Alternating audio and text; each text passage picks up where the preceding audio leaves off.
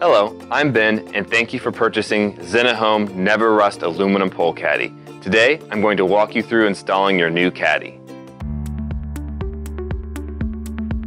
First, let's lay out all the parts for your pole caddy. You should have one spring tube set A, one twist tube B, two medium tapered tubes C, two long tapered tubes D, two end caps E, 3 deep wire shelves F, 3 tube collars G, and 3 hooks H.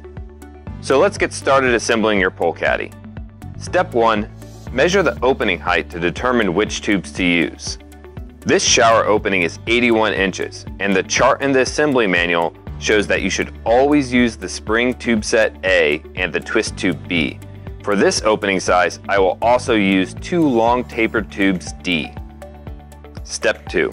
Get one long tapered tube D, and with the tapered end on top, slide a tube collar G down the tube.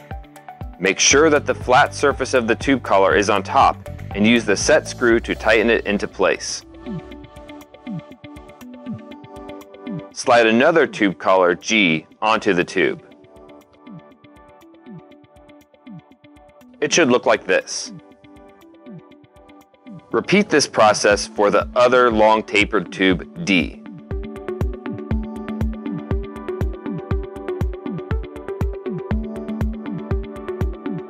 Step 3. Place an end cap E onto the long tapered tube D, like so. Then place the tapered end of that tube into the straight end of the other long tapered tube D. This is your pole caddy assembly. Let's put this aside for a moment. Step 4. Get the spring tube set A and place the other end cap E onto the spring tube set A, like so. Now let's put the spring tube set A aside for a moment. Step 5. Get the twist tube B and check that the tubes can easily slide up and down. If not, twist the outer tube counterclockwise.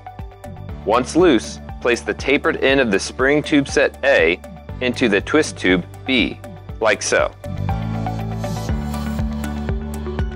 Step 6. Now take this assembly and place it on the top of the pole caddy assembly we previously built.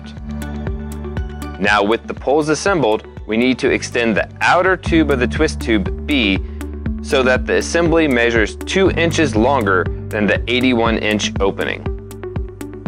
Once it is at the correct length, twist the outer tube of the twist tube B clockwise until tight.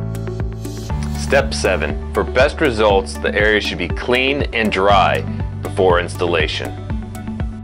Now, place the top of the unit against the ceiling where you would like it. Push up and move the bottom into place until the pole assembly is vertical. The last step is to add the shelves and place the hooks H onto the shelves. You can adjust the shelf location by loosening the set screw and moving the tube collar up or down and then retightening.